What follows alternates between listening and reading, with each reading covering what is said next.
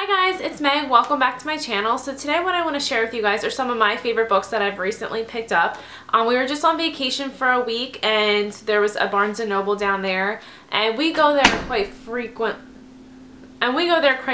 frequently with my family. It's one of my mom and dad's favorite things to do. We love to take the baby and let her pick out, you know, a story and stuff like that. She's really interested in books and we read to her every single night. So I also love to read, but don't get the chance really with, you know, chasing after her all the time. But I've been really loving these books and I wanted to share with you guys what they were. Now, when I go to the bookstore, I normally tend to gravitate towards kind of like fitness and like books like that talk about, you know, healthy eating and kind of a healthy lifestyle. I don't always follow it 100%. If I want, you know, if I'm on vacation, I want to have ice cream, I will. But I am really interested in the topic and I love reading about it. So the first one on my list is the Every Girl's Guide to Diet and Fitness by Maria Menounos. She's a rockin' body. She was a host on Extra for a while. I don't know if she's still on that or not, but I also have her first book, the Every Girl's Guide to Life, and I really liked it a lot. She's got a lot of great pictures in it, celebrity interviews. She has really good tips on kind of how to work out but not really work out. Just basically lead a healthy lifestyle, and it gives a lot of backstory about her and her family, which if you've ever seen her TV show, you kind of already have a sense of who she is and her family and stuff like that. But I just think she's really pretty, and I do think she is really relatable, and I love her style of how she writes her books. And I thought it was really informative, some great information, especially if you're new to like eating healthy and kind of figuring out, you know, good foods versus bad foods and what's, you know, nutritious and what you should be filling your diet with. I think this is definitely really interesting, and it also has that kind of celebrity factor to it, but she is very relatable. So this book was $22 in Barnes & Noble. I scanned it on Amazon and it came to like $13. So I ended up ordering this one off Amazon. Got it in 2 days, free shipping because I have Prime. So definitely check out Amazon.com for this book and you'll save some money on that one. The next book that I have recently picked up probably a month and a half, maybe 2 months ago, was Cupcakes and Cashmere. And this is by Emily Schuman, and she is a blogger, and this book is just really pretty and cute. I also bought this off Amazon. I forget what I paid for it. The list price is $19.95, but I don't think it costs that much.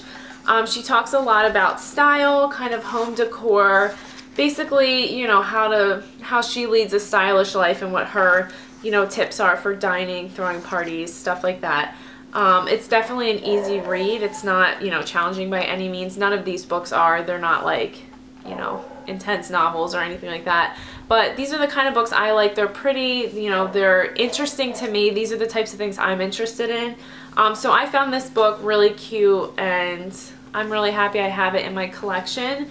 And I think it's something great that you can refer back to. It gives you a lot of information on like seasonal pieces that you should have in your wardrobe, kind of how to mix and match, accessories, stuff like that. So if you're like a fashionista and you like stuff like that, I think you would find this one interesting.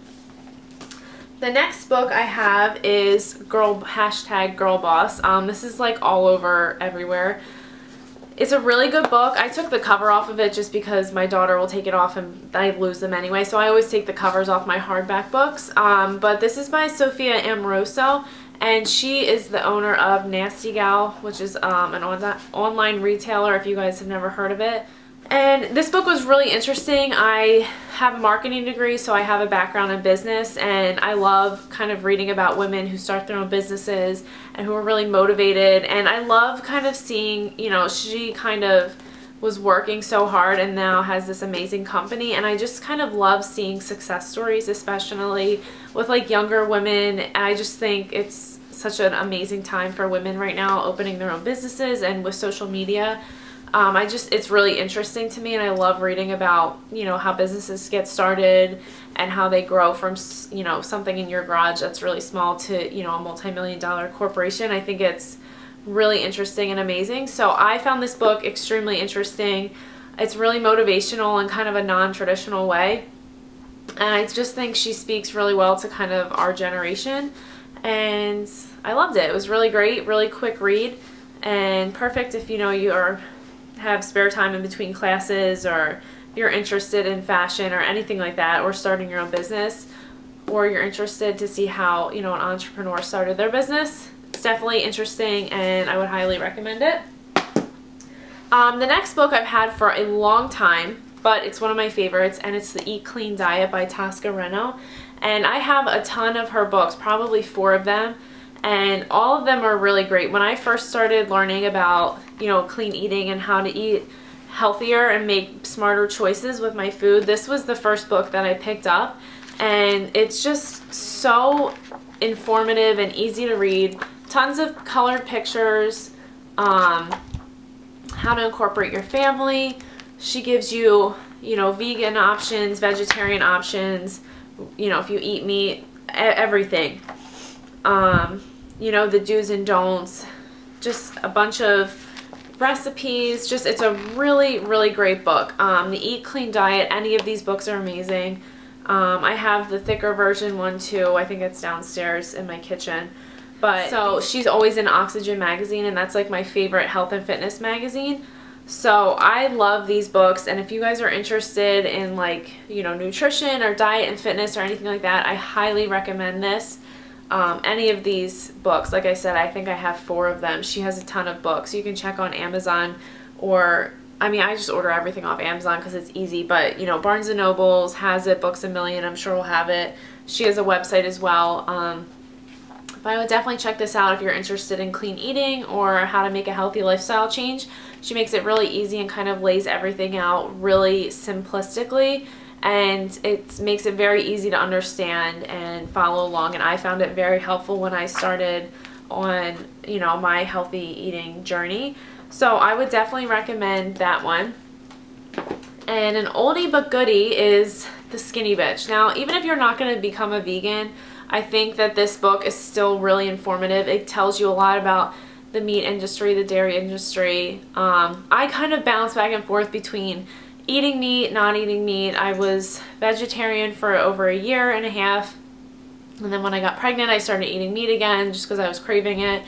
But then I gained 90 pounds, and then I'll get into like my whole weight loss story in another video, but I love this book and I think it's very informative. Totally opened my eyes to like a bunch of gross stuff. I mean, if it tells you all about the meat industry, the dairy industry, just, it's very interesting, and I definitely recommend reading it even if you don't think you could ever give up meat or dairy or anything like that. I think it's good to inform yourself on what you're eating and what you're putting in your body, and it just, I thought it was a really great read.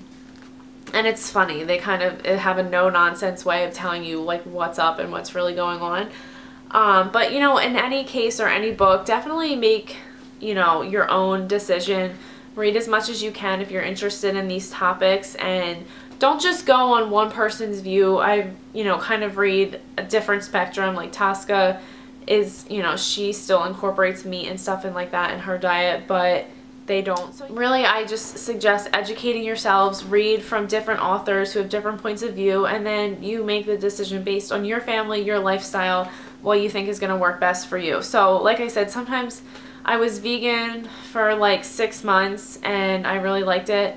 I lost more weight. I felt really like I had slimmed down, but now I'm back to eating fish again. So, and there's really no rhyme or reason. I just, if I feel like I need a change, then I switch it up, and I'll probably go back to eating vegan, you know, in a couple months. But it just, you have to listen to your body and do what's best for you.